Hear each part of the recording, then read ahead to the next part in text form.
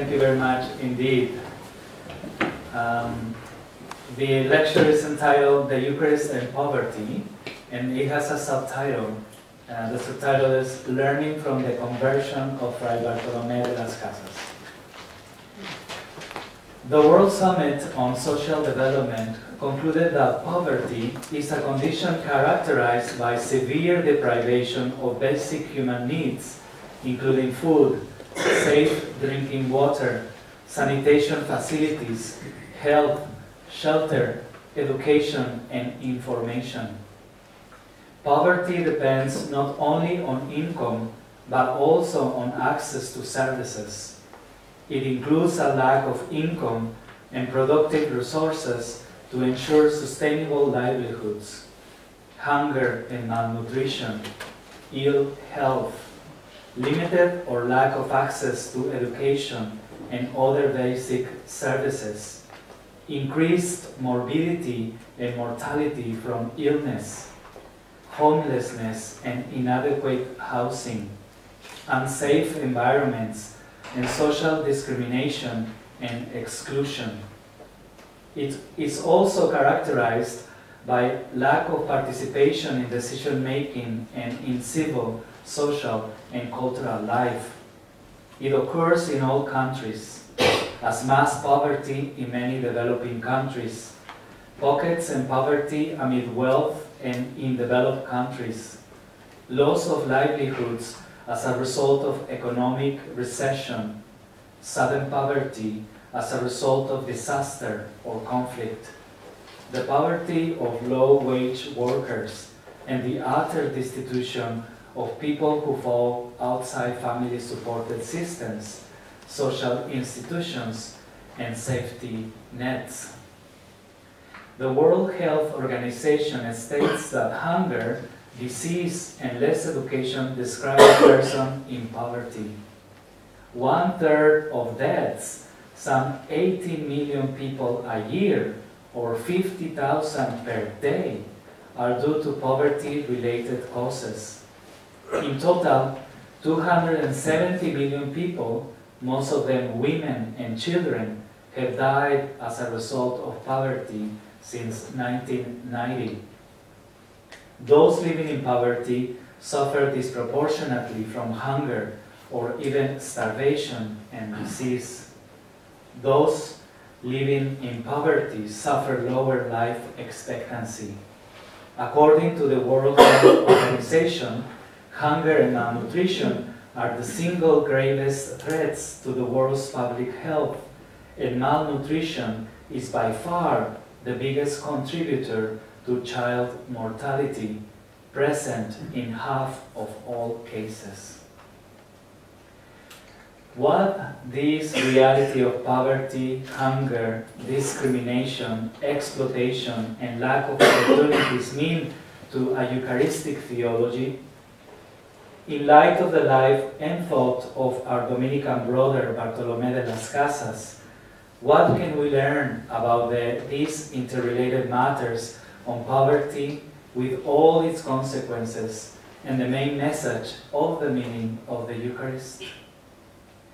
In this presentation, I will briefly look at both the historical context of Bartolomé de las Casas and his main ideas in order to shed light on our understanding of the Eucharist in the midst of this reality of the world's poverty and hunger. European Christianity arrived in Latin America in 1492 when Christopher Columbus first set foot on these lands. Since then, Latin American Catholicism has become a contradictory sign of hope and oppression as expressed in the Fourth General Conference of Latin American Bishops in Santo Domingo. In 1989, the Pontifical Commission for Justice and Peace had already acknowledged European domination and destruction, and I quote them, "The first great wave of European colonization was indeed accompanied by a massive destruction of the pre-Columbian civilizations and a brutal subjugation of their populations. Soldiers and trade killed to establish themselves in order to profit from the labor of indigenous population and later of black people, reducing them to slavery. End of quote. In Ecclesia in America, John Paul II calls the Amerindian cultures the seeds of divine word. However, few seeds remain after the dreadful invasion of the Latin American lands and people. With the arrival of the Europeans, cultures and powers collided, cosmologies clashed, particularly the Amerindian cosmologies were systematically obliterated. The Spaniards and the Portuguese found three major centers of political and religious power: the Mayans, the Aztecs, and the Incas. Great temples and cities had already been built in Peru, Argentina, the Olmec region, the Mayan region, and the Toltec regions, which later became the great Aztec Empire. These cities were cultural centers in which religious ceremonies, political and artistic activities, trade or mercados, and civil, religious, and military education took place. Integrating learning, integrating mind, body, spirit, and heart played an important role in the shaping of these communities. With the arrival of Christendom, the greatness and sophistication of these centers of power came under attack. Many cities were partially or totally destroyed. The indigenous people were cruelly humiliated, tortured, killed, and the survivors who could not escape were imprisoned or enslaved. Women were often raped and killed by the conquistadores. In addition to the genocide, many fell ill and often died from epidemic brought by Europeans. Leonardo Boff and Virgilio Elizondo thus illustrate the devastation the Aztecs suffered, and I quote them: "Of the 22 million Aztecs in 1519, when Hernán Cortés entered Mexico, only 1 million were left in 1600. End of quote. The entry of Catholicism in the so-called New World left profound wounds. The Mayan sacred text, the Shilam Balam de Shumayel, avows, and I quote, "Sadness was brought among us, Christianity was brought among us. This was the beginning of our distress, the beginning of slavery." End of quote. The sign of the cross that the first missionaries brought to the Americas became the mark of the crucified people, who at first were the indigenous people, but later included African slaves. More than 500 years later, the crucified people are still poor and outcast, and include indigenous people and a great number of people of African descent. From the perspective of the invaders, the Catholicism brought to the New World was the result of a long historical project of expanding Western Christendom, which by the late 15th century reached a peak, particularly with the strengthening and the recentering of Western power around the Spanish and Portuguese empires. This project, linked with mercantile capitalism and the legalization of massive exploitation of labor to produce commodities for a newly global market, was achieved by taking over lands and imposing a universal history of salvation under one religion. By the late 1500s, the Church had allied and even identified with the state. It often approved of the mercantilist seal, slavery included, and joined the twofold project of evangelizing and civilizing a world beyond the Western borders. The Church granted legal powers to the Spanish and Portuguese crowns, allowing the monarchs to appoint bishops over the Latin American lands. The Church also accepted that the Spanish and Portuguese crowns create a system called encomiendas that granted the conquerors property rights and total management over the conquered lands, including ownership over native slaves.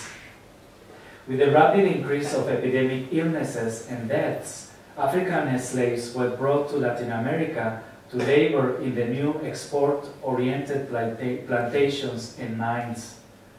The weakening of the church vis-à-vis these unjust moves granted the crown more power over the church. The Catholic Church often became complicit of the atrocities committed in this new world. To the eyes of many indigenous peoples and African slaves, the church was a part of the same dark power, the encomenderos. The dark origins of Latin American Catholicism coexist with seeds of light, hope, and liberation. By 1524, more systematic evangelization in Latin America was brought forth by Franciscan friars, followed by Dominicans, Augustinians, and later by Jesuits. New dioceses and archdioceses were formed, and the Catholic Church started to spread. Many friars learned native languages, studied the narratives, symbols, and rituals, and translated the Bible and Catechism, and taught European languages to the native peoples and Africans. Some Dominican friars, like Anton de Montesinos, Francisco de Vitoria, and Bartolomé de las Casas himself, became strong defenders of the indigenous peoples and consistently denounced the cruelties and injustice committed against the people, God's children, to both civil and ecclesial authorities.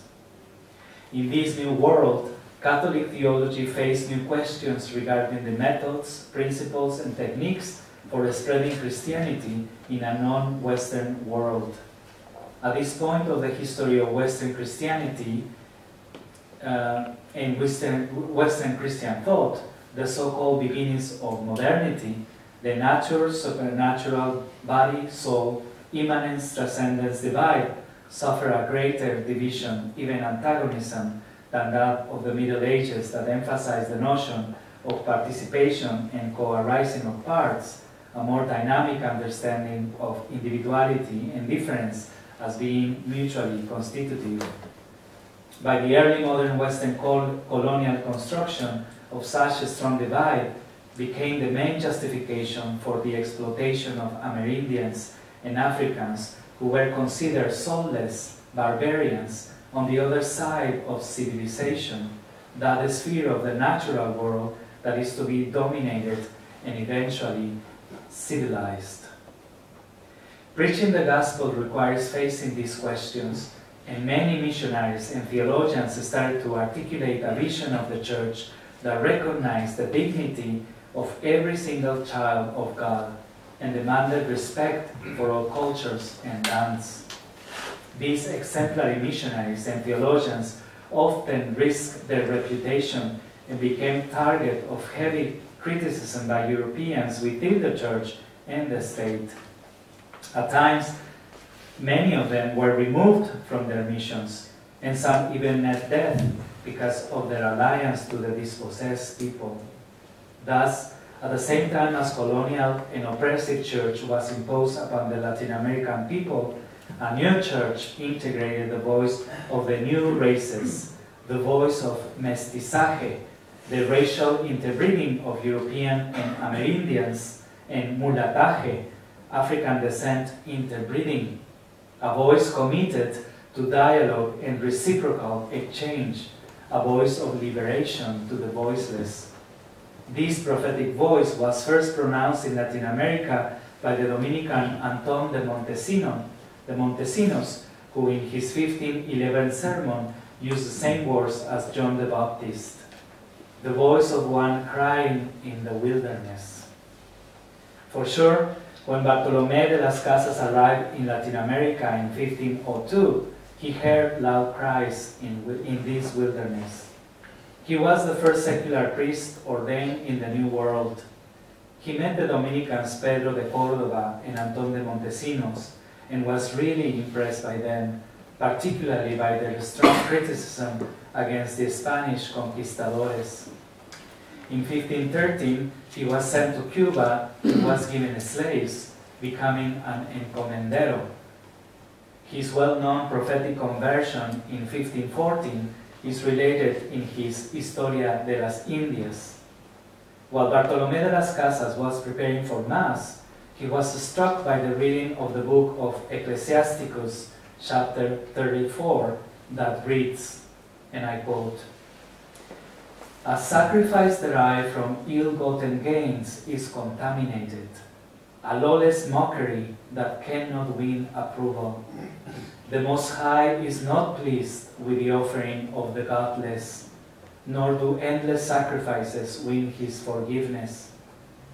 To offer a sacrifice from the possession of the poor is like killing a son before his father's eyes. Bread is life to the destitute, and it is murder to deprive them of it. To rob your neighbor of his livelihood is to kill him, and the man who cheats a worker of his wages sheds blood." End of quote. He was unable to say the Mass to the encomenderos and decided to free his own slaves, and then joined the Dominicans and began his prophetic preaching both in the New World and in Spain.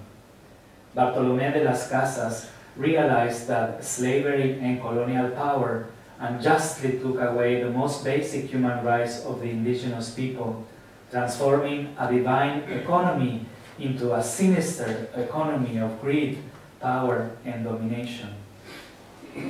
I suggest that this reading could tell us something about the main features in de las Casas' Eucharistic theology and his realization that the Eucharist is not a private rite, but a public and communal performance that challenges the powers of the world, including its economic order. The bread and wine offered at the altar are the product of human labor, which then become Christ's own body and blood. Herein there is an economy that is a Trinitarian economy, wherein the gift is first given by God to creation, which is then transformed by human labor, so that at the altar it is furthermore transformed as Christ self-giving to the Church, offering this same gift to the Father by the power of the Holy Spirit. The Eucharist tells us of God's presence in the world as the Creator of all, but it is also the incarnation, death, and resurrection of Christ, and the continuous mysterious presence of the Holy Spirit. The incarnation, death, and resurrection of Christ reveals God's radical love for humanity. But on the other hand, it also narrates a story of sin and violence, and the cross signifies these terrors, as Bartolomé de las Casas became well aware of. Nevertheless, the resurrection implies that violence and death is not the end of this narrative. The resurrection is not only a promise of life eternal, but also a reorientation of all creation to God's peace, love, and justice. The Holy Spirit is epiklesis, God's companionship in the midst of the ecclesia performing of God's reign. Therefore, the Eucharist shows a dynamic relationship of the economy, the circulation of the gift. But it is also political, or to be more precise, the Eucharist is both theological and political, or theopolitical, as William Cavanaugh puts it. I say theopolitical because politics here is not envisioned as an autonomous figure apart from God.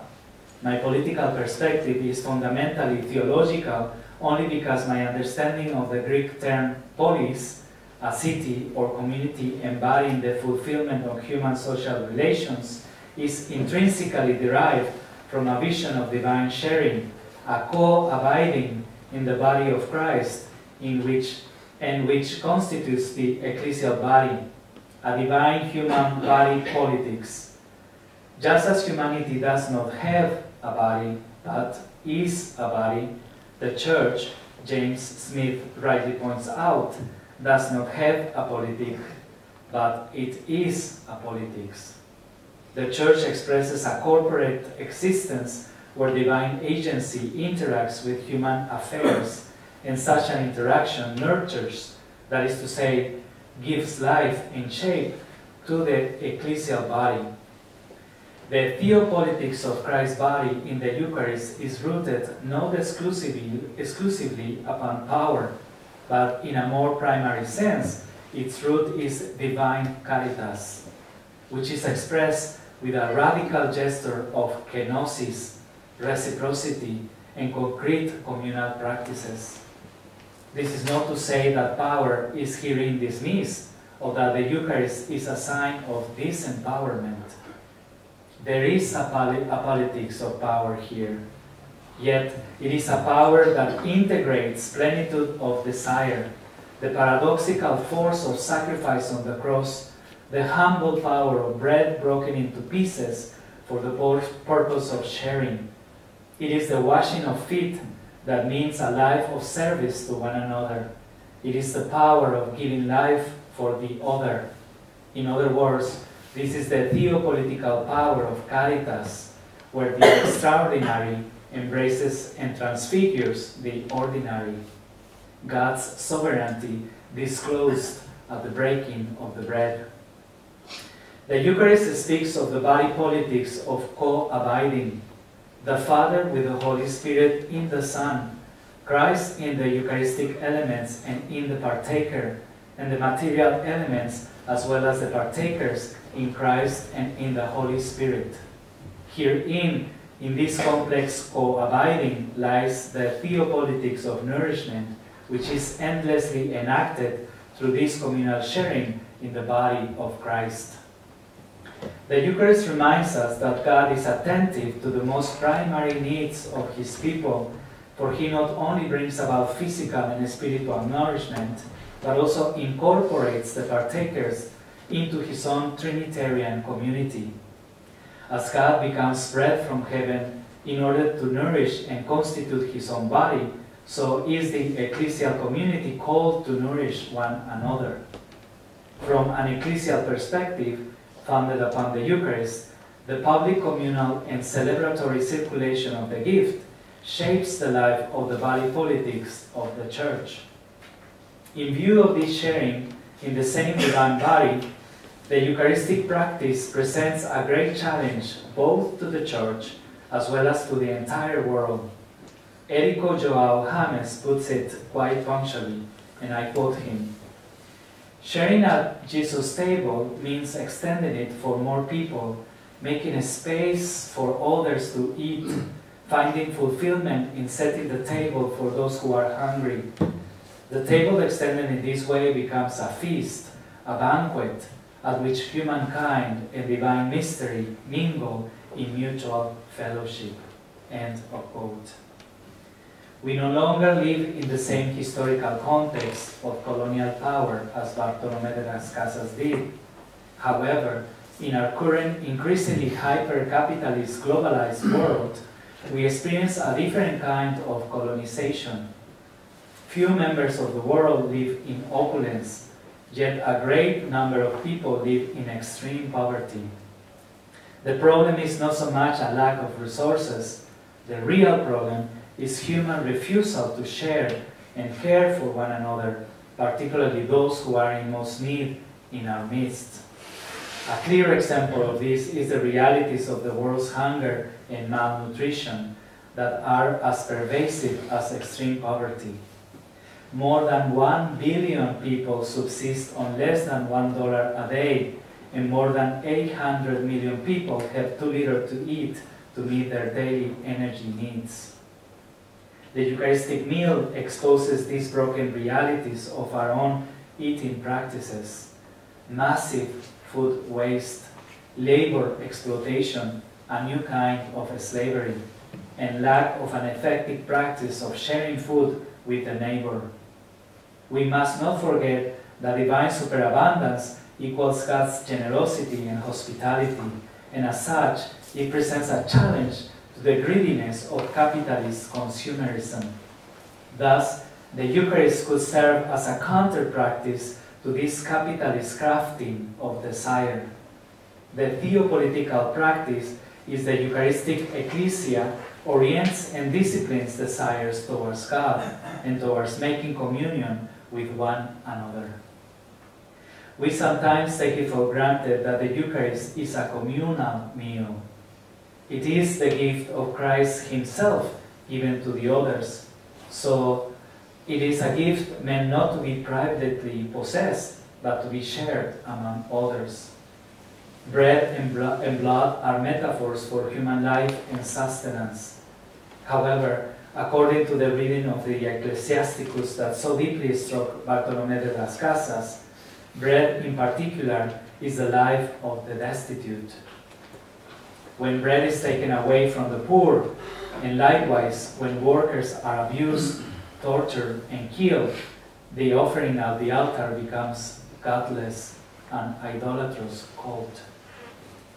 I cannot but agree with Fray Beto, who in his essay entitled Zero Hunger, an Ethical Political Project, points out that alleviating hunger is not just the outcome of giving food to people or making donations, but it also requires a more holistic action that targets the structural change. And I quote Fray Beto, "Hunger and poverty cannot be fought just through donations or even by transfer of funds. These need to be complemented by effective policies of structural change, such as agrarian and fiscal reforms that are capable of lessening the concentration of income from land and financial dealings. And all this has to be guaranteed by a daring policy of loans and credit offered to the beneficiary families, who must become the target of an intense educational program so that they can become socioeconomic units and active agents in political and historical processes." End of quote. Within a Eucharistic dynamic, the body politic of the Church is then centered on a practice of table fellowship, where sharing is an enactment of participation or co-belonging with one another, humanity with creation, and the whole creation with God. In this body and at this table, all members are interdependent. The ecclesial body enables us to reach beyond secular boundaries, where in the private and public, the political and the religious are often mutually antagonized. By embodying a participatory politics of God's kingdom, the ecclesial body can open up a space where everyone, particularly the outcast and the poor, are spiritually and physically nourished. In word and deed, Jesus Christ, the one who enjoys eating and drinking with the excluded ones, teaches us about a God who nourishes and who celebrates love and solidarity with humanity in the midst of a shared table. He teaches us to tenderly call God Abba, and as God's children, to ask the loving Father for our daily bread, our daily communal bread, el pan para todos, bread for everyone. Jesus Christ, the God human, is the master of desire, who incarnates God's own desire to feed all hungers, and who promises that the kingdom of heaven will be a lavish banquet, a big fiesta. The Christian narrative proclaims that after Jesus' ascension into heaven, God sends the Holy Spirit as donum, the procession of a divine gift that is a desire to practice reciprocity within an all-inclusive communal celebration, a practice already anticipated within the intra-Trinitarian community. In and with the Holy Spirit, Christianity learns that imitatio Dei is, in fact, imitatio Trinitatis. In and with the Holy Spirit, community already takes place here on earth, at the locus of a collective table that offers solidarity to all, particularly to those who physically and spiritually most hunger in the world. Theology in general, and Eucharistic theology in particular, cannot be indifferent to the question of why there are so many people in the world who are malnourished and indeed starving. Hunger has a physical and existential, as well as an ethical, political dimension. Humans are hungry beings, for without eating, we die of starvation. But hunger is also a reflection of ethics and politics, for it involves power relations and the sharing or the lack of sharing of God's gifts. Bread and the lack thereof has to do with the power of sharing and the potential refusal to do just that. It is therefore a profoundly theological issue, for it has to do ultimately with God's gift and the sharing or refusal to share of this gift with one another. That is why the Zero Hunger Project has an act of commitment that expresses the voice of dozens of religious dominations, Christians and non-Christians, in the shared conviction that hunger results from injustice and represents an offense against the Creator, since life is the greatest gift of God. They also express their belief that to share bread is to share God. This implies that without God, the possibility of overcoming hunger does not exist. Intrinsic and not extrinsic to creation, there is God whose sharing enacted in concrete human communities brings about nourishment. This is also another reason why an Eucharistic theology could be a counter-secular practice in the midst of a starving world devoid of God. The vocation of all Christians is to become Eucharistic people, and in a way to embrace poverty as an imitation of Christ, that is, as an expression of love and solidarity to the poor, while simultaneously denouncing the injustice and exploitation to the poor and those who are hungry.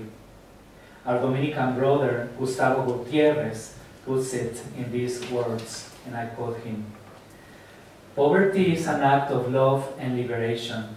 It has a redemptive value. If the ultimate cause of human exploitation and alienation is selfishness, the deepest reason for voluntary poverty is love of neighbor.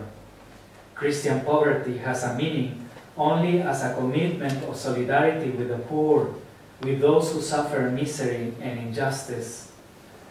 The commitment is to witness to the evil which has resulted from sin and is a violation of communion. It is not a question of idealizing poverty, but rather of taking it on as it is, an evil, to protest against it and to struggle to abolish it. As Paul Ricoeur says, you cannot really be with the poor unless you are struggling against poverty. Because of this solidarity, which manifests itself in a specific action, a lifestyle, a break with one's social class, one can also help the poor and exploited to become aware of their exploitation and seek liberation from it. Christian poverty and expression of love is solidarity with the poor and is a protest against poverty. This is the concrete, contemporary meaning of the witness of poverty. It is a poverty lived not for its own sake, but rather as an authentic imitation of Christ. It is a poverty which means taking on the sinful human condition to liberate humankind from sin and all its consequences." End of quote. The Eucharist enacts a communal body, so that when one member of the body suffers, the whole body suffers as well, as expressed by St. Paul in his first letter to the Corinthians, chapter 12. Bartolomé de las Casas became aware of this ecclesial implication of the body of Christ and realized that the brutal exploitation of people was a counter-testimony of the body of Christ. With his conversion, Bartolomé de las Casas initiated an understanding of the Eucharist that calls to a constant discipline of metanoia, a conversion of heart, to the point of becoming bread for one another, particularly becoming Eucharistic for those who are most vulnerable, for the poor, and those who suffer in the world. Thank you very much.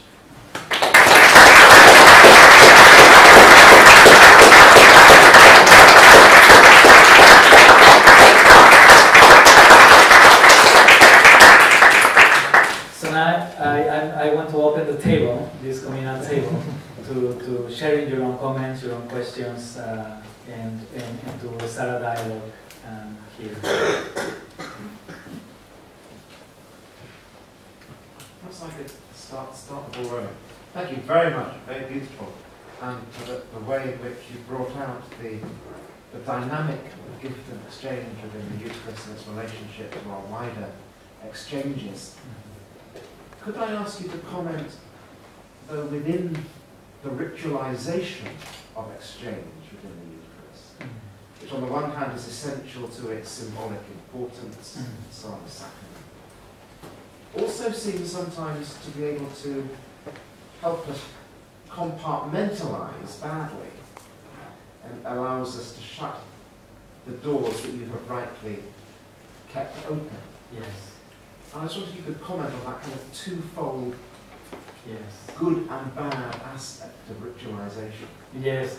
I realize it's a very good question, because I realize that often the Eucharist can be fetishized and creates this kind of dichotomy between the private cult and the private liturgies and the public life. So that Catholics, Christians who go to the liturgies and share at the Eucharistic table, many times, very often, when they leave the church, they forget about it and they go into the public space and become something completely different. And I think the challenge of the Eucharist is that there is no longer this dichotomy between the private and the public, but the Eucharist becomes a public performance in a liturgical sense that shows us something about the public world, so that the Eucharist becomes a challenge to the economic structures of the world. And so I think that we Catholics have to overcome this dichotomy, this fetishization of the Eucharist, and realize and also practice a Eucharist not only in the liturgies, but also bring it to our own everyday life, and also especially to bring food to those who most hunger in the world, so that there is no longer this dichotomy between the liturgical world and the public space, or the state and the church, but it's actually it's a call to become Eucharistic people, as I said, no? And it's to become bread for one another. Sometimes this bread is not necessarily the physical bread. Sometimes it's just the being in love with one another, practicing caritas with one another, forgiveness, and bring reconciliation and compassion. So I think that's another way of becoming Eucharistic to one another. Yes, thank you. I don't know if it's the same experience of many other Christians and Catholics who also see this kind of dichotomy or two worlds between the liturgy and the public space. And I think the Eucharist breaks with these borders. Yes. A question from the field of biblical studies. Would you agree that there is a tension in 1 Corinthians 11 between the have and the have-nots, between the poor and the rich? And if you do, how would you integrate the way Paul deals with this issue in your theology of food regarding the problem of poverty? Yes, well, I think in biblical, from a perspective of the Bible, there is always, from the Old Testament to the New Testament, an encouragement of revelation of a God who reveals himself as the one who nourishes his people, so that God is always talking about and in favor of those who are poor. So there is, in some way, a preferential option, if you want to use the liberation theology kind of words, the way they put it, is a preferential option of God towards those who most suffer, towards those who are most poor, towards those who hunger. In the Old Testament, we learn that God nourishes his people, and we see constantly from the Genesis till all the scriptures in the Hebrew scriptures, that God is constantly nourishing people, constantly aware of nourishing people. And it's more radicalized in the New Testament, because not only God nourishes people, but God becomes food and becomes nourishment itself. So I think that there is here a sense of being a whole body. And I think from Corinthians, as you mentioned very rightly, we realize that the church is a whole body, and we are all part of the same body, so that when one part of the body suffers, the entire body suffers. And so we cannot be apathetic to those who suffer. We are called to be compassionate. We are called to nourish one another. Once again, we are called to become Eucharistic people. I think that's the main message of the Eucharist from the biblical perspective, but also from a Christian development of the theology of the Eucharist. Yes, I did. How do we as Christians, particularly as Catholics, make sense of somewhere like Sweden? You know, there's no obvious, I mean, in terms of religious practice, probably one of the least religious countries, at least in terms of outward practice in the world. And yet in terms of the equality in society and the lack of poverty, it's one of the most advanced. So how do we make sense of that when there's no real Eucharistic practice? Yes, I think that in that sense the Eucharist also help us to open our eyes and to be open to those instances where hunger is overcome. And that's also in the case of other Christian practices as Catholics, to listen, to understand, to learn from other Christians, but also as Catholics and Christians to learn from other religions as well, and how hunger is overcome by other religions. That's why I mentioned this Zero Hunger Project, which is the leaders of all the churches and all religions that come together to overcome hunger. So for them, is to overcome hunger is to bring God to people. So even too, and I will say the Eucharistic practices teaches us to learn how to overcome hunger from secular societies as well, especially when they are preoccupied, concerned, and they are doing something practical, concrete to overcome hunger and poverty. So I think as Catholics, as Christians, as religious people, people of faith, we have to learn, we have to open our eyes, we have to be sensitive to those instances where society, communities reach out to those who suffer the most, reach out to those who are hungry. So I think that societies, secular societies that are doing something for the world is an example for us. It should be an example for us, and we should adopt, we should learn from them and work together in a way that we no longer dichotomize once again between the secular and the religious, but we work together, we work collaboratively to overcome hunger and poverty in the world. I mean, I agree fully with that, and I mean, I agree probably with your point that, you know, without God we can't overcome hunger. It's just a challenge for us that people say, look, on a humanistic, agnostic sort of atheist, you know, sort of state, you know, we seem to have more success overcoming hunger than many proclaimed, you know, Catholic nations. Yes, and that is, and I would say, we have to learn. We have to learn what are they doing and how we can adopt it, how can we put it into practice into our own churches. So then there is in this case kind of an immanent, horizontal level of overcoming social, political, economic level. But there is also a deeper level of hunger, and I would say that that's when people of faith have something to say to secular societies, and that is the hunger for God, the hunger for something spiritual. And that's when the Eucharist in practices in churches and other faiths can say something to a secular world and say, listen, hunger is only one level and poverty is only one level of society, but there is a deeper level too of a hunger for God, a hunger for something spiritual. And I think that's when religion can also challenge the secular world and tell something about a deeper hunger, which is a desire for God. Well, I very much appreciated your insights, and I guess one thing I would ask you to comment on is that when you look at Dos Casas' writings, Bach, and Elizondo as well, you see that we're also talking about a conversion in the way we see the world, or the other. because the Indian and the African slave were seen as other. So unless there's a transformation or a conversion regarding the other, Exactly. how do we have that kind of connectedness? And it would perhaps be interesting to see in Sweden how they see the other. Yes. But it plays out so often, even today, in how we portray the other, which, unless there's a conversion there, what follows will not be transformative. Exactly. I don't have much to comment. You just said it so beautifully, because that's exactly the challenge of the Eucharist, is to embrace the other, so that we are all interdependent, that we are all part of the same body. And so there is no alien other anymore, but we are all part of the same body of Christ. And so that's a great challenge for us, because we tend to separate ourselves from these others, no? Especially if they are outcasts.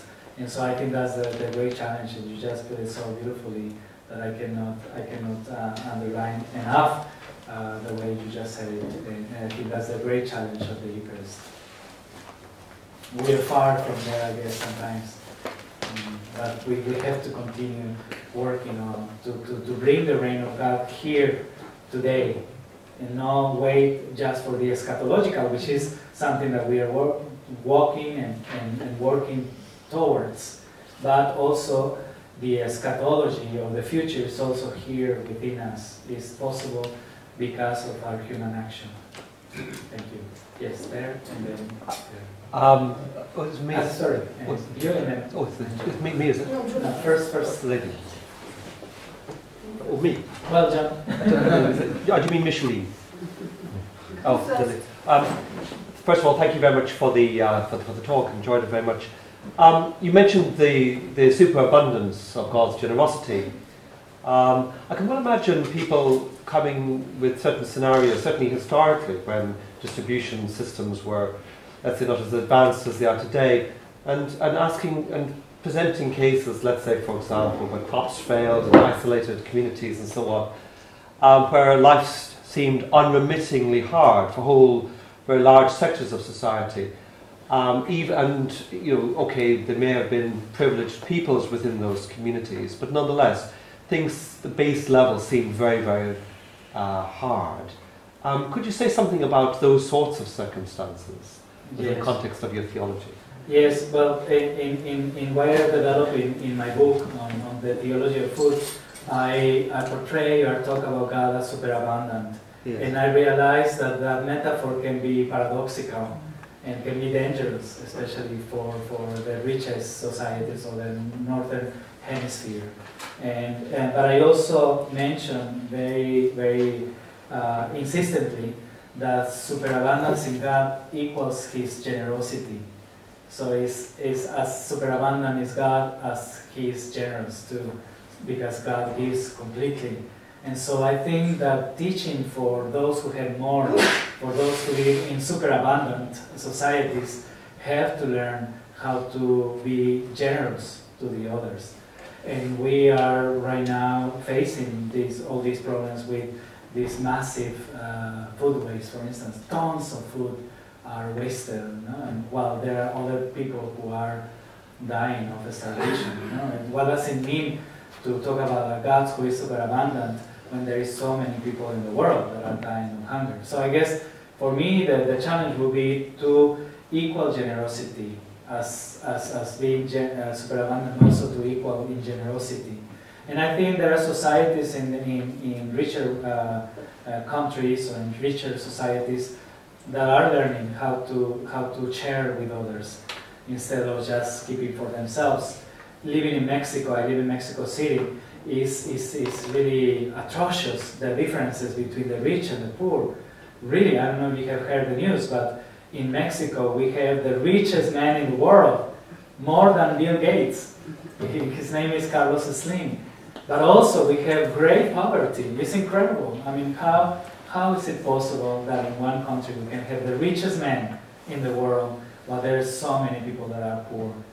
And this man is really unwilling to share. So I think there is the challenge. And there is the sin of the world, I guess. There is the violation, the violence to the world. And I think that's the challenge of Christianity, to share to one another. That's the main challenge.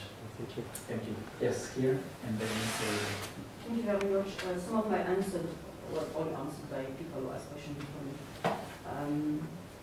The question is a little theological because Jesus came in a manger, he was poor, and when we look at the Christmas narrative, it's very beautiful and it's very rich also. So there's a paradox there that we see poverty, but this beautiful poverty that Jesus embraced. yes. And Jesus embraced there is poverty and embraces our poverty. The Yes. question, and yet in poverty there is something evil, Yes. and there is what you spoke beautifully about exploitation and suffering and injustice. Yes. Do you think that, the question is, do you think that it's because maybe some people are not aware, we as church, as in me too, Yes. are not aware that there is a spiritual poverty, like Mohammed was speaking about, this spiritual poverty which is even more than over. I'm not denying that poverty is not Yes. important, that we have to address it. But Yes. this is more spiritual poverty which actually imposes other poverty on people, and some people are not actually aware of it. Mhm. They think that it's a fatalism, it's always been like that, we always have the power to do, some people think, and one. Right. What is your answer?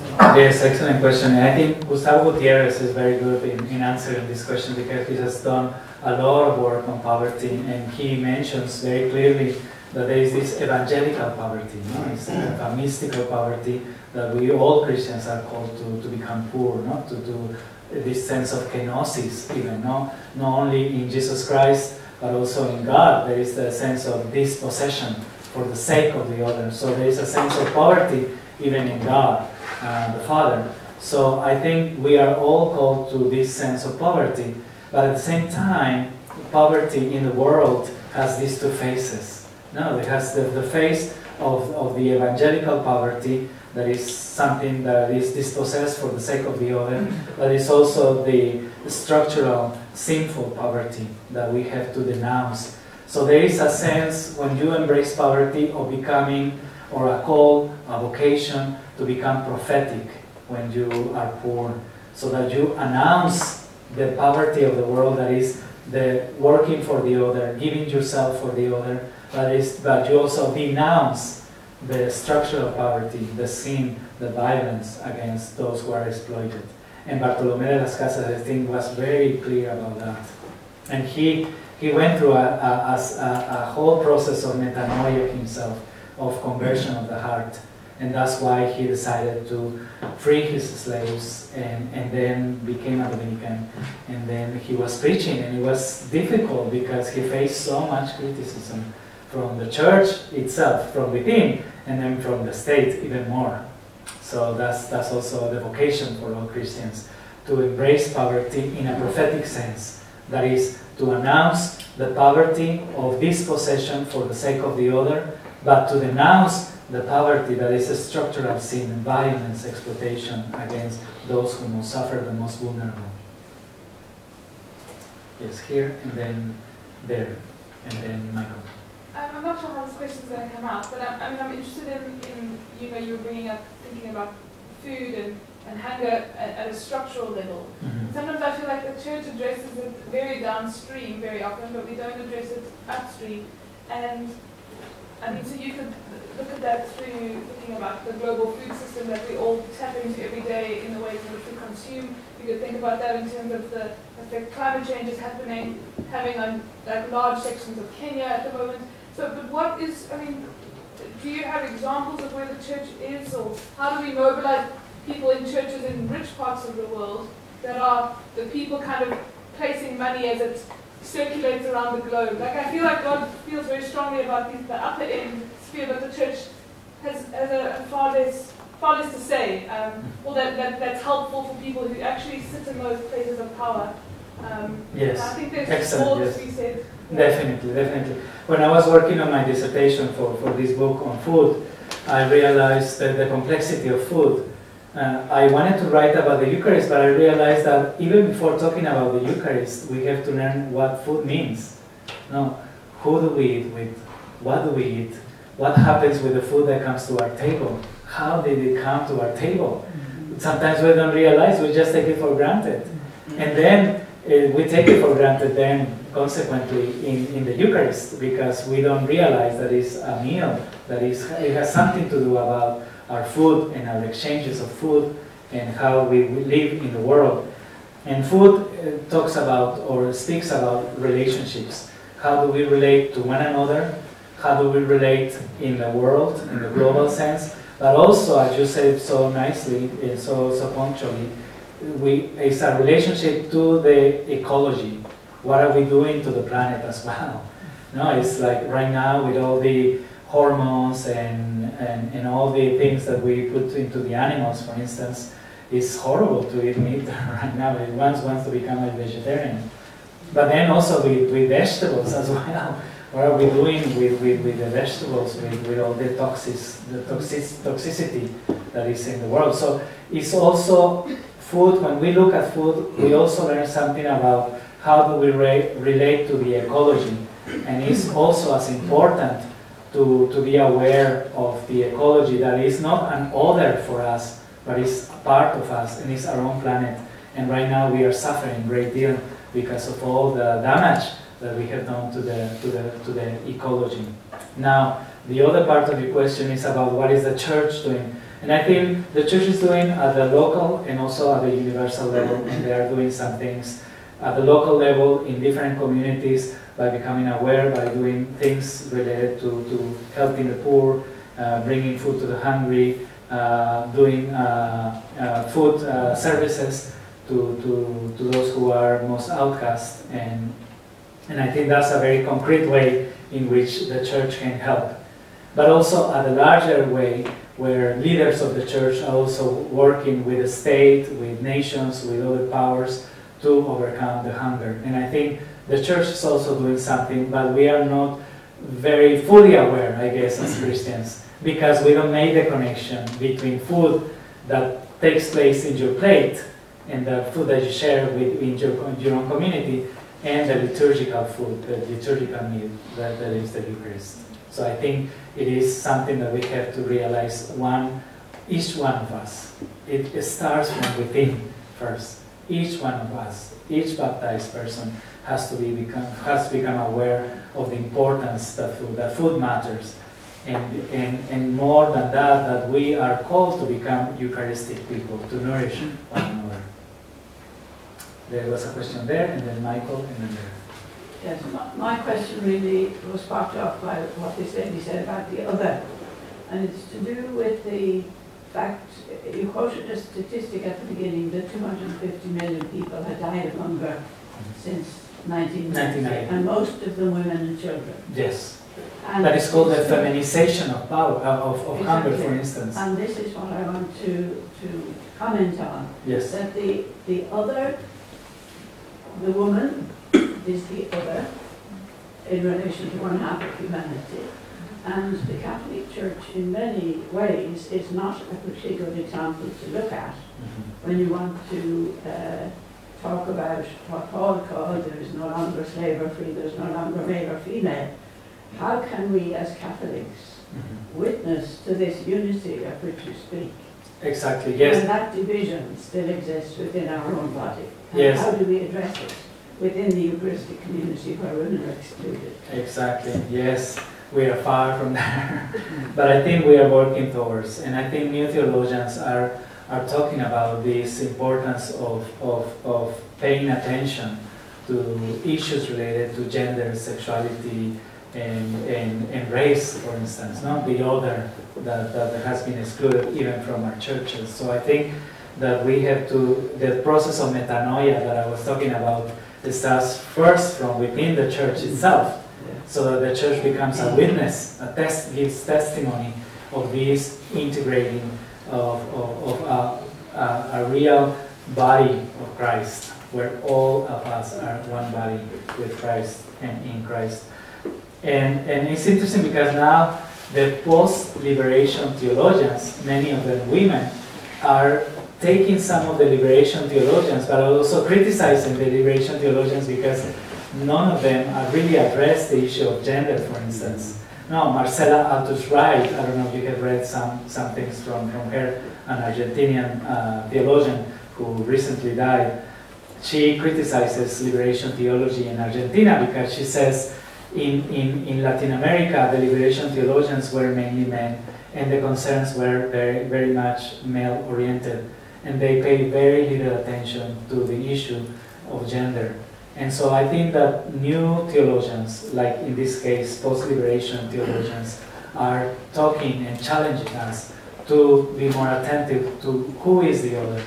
And it's really, really a scandal to talk about hunger and poverty, particularly when it's women. No, it has been called the feminization of hunger.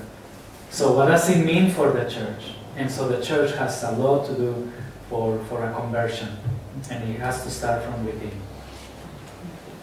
Michael. I'd like to join the chorus of gratitude for the reflections on the Eucharist and the call us to an appreciation of the hunger that's involved in it. I think too, the sense then, even with the distinction of hunger that's caused by poverty, and as you're talking, what I reflected on too is the notion of Eucharistic fast, the power of fasting in our lives. Your talk, I think, falls into two parts. The first is the social, historical, critical element, and then the kind of theological, Eucharistic. I can see where some people might raise a criticism in the first part as to relying on Marx's dialectical criticism, which the criticism, to that might be, is that adequate? Do we possibly need something more? And by using that kind of critique, does it work against the second part of your talk, which is actually, I think, the stronger element, not so much the dialectic, the kind of division that's there, but the reality of Eucharist as, this unity. And to the second part, my reflection or my question would be, you didn't say anything really about diaconia, and I wonder if Eucharist can really exist without diaconia. Excellent, very, very good questions. Well, I think it would be anachronistic to talk about Bartolomé de las Casas as Marxist, because I think that he preceded the Marxist, and also we have precedents in the pre-modern theologians that also talk about the need to overcome poverty, the need to overcome hunger. So I think that, I don't know, I really don't, I'm not doing this kind of dialectical Marxist approach to the Eucharist, but rather the other way around. Is the Eucharist is talking about something that overcomes these dialectics and goes beyond the dialectics, I guess, because it teaches us that we are all part of the same body. So I think that it could be post-Marxist if you want, or pre-Marxist if you want, the analysis that I'm trying to give here or reach here with talking about the experience of conversion of Bartolomé de las Casas. Well, but to be fair, I mean, you really followed the critique of the Black Legend, and in terms of the Spanish abuses that were there. And Bartolomé de las Casas was aware of that, yes. So, I mean, some of the things that the critique of, I guess my question in that is, as we approach this, what more, in terms of our analysis, to disclose the fullness, in terms of the second half of your talk, that I think is the richness to it all? Yes. What more, I think, is the co-abiding, that we abide with one another, that we have to care for one another.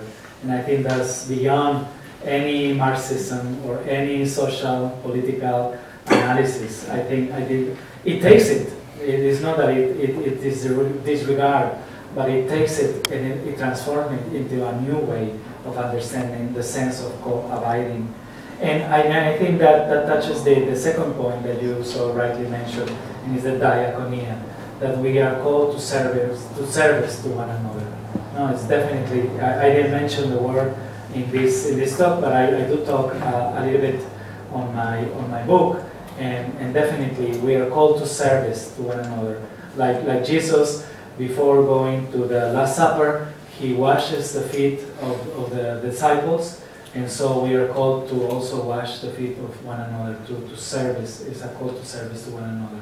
And the Eucharist is a paradigm of that diaconia, a paradigm of service to one another, particularly those who need the most. Time for one more question. Yes. Actually, it's following on from, in a way, from Michael's, but it's quite a simple thing, really, that it's so difficult to, as a Eucharistic community, to bring Christ to the other, to the poor and the rest of it, without sometimes feeling a despair that you can make such little difference. And also, you have to be very conscious of the fact that it's never going to be enough to minister to other people if you're not prepared to give up things yourself. I mean, it's not a question of we support this and we give that to Oxfam or CAFOD or we go, but that we've got to be aware that we, as well with the planet, that we have to begin to really take seriously giving up so the overabundance that we have ourselves. I think St. Dominic was saying that if you can't, if you don't live the right kind of life yourself, then you're not going to influence the people you go to, and you're not going to be able to bring Christ to people.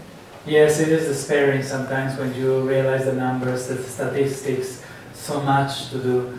But I think it starts from within and in the little actions, I think. It starts from within. In these little actions, you are making already a change. And as I said before, it's not just the awareness of what we are eating, how we are eating, with whom we are eating, etc.